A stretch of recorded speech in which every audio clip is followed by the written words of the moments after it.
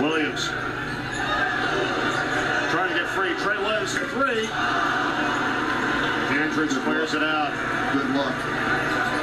He's got 6 rebounds. For Tulane now, just defend. Get a stop right here. This team is explosive. Technical foul.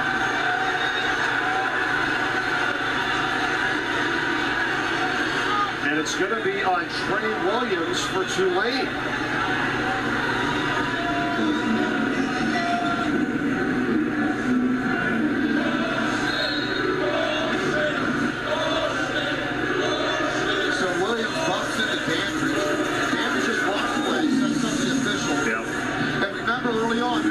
Early on, both these teams had an issue.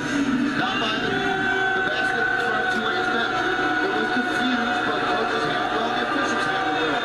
But they're not going to put up with anything in the second half. So Quinterly goes free throw line. He's got 2 free throws here. They talked to Williams, and you said they can't do that. You know, he did. He bumped him, and then he had words. Yeah. And that's why he got the tee. And especially in this environment, Mike, where we've seen this in the past, the officials are going to have their radar on, and they're going to take care of it right away. That's good officiating right there.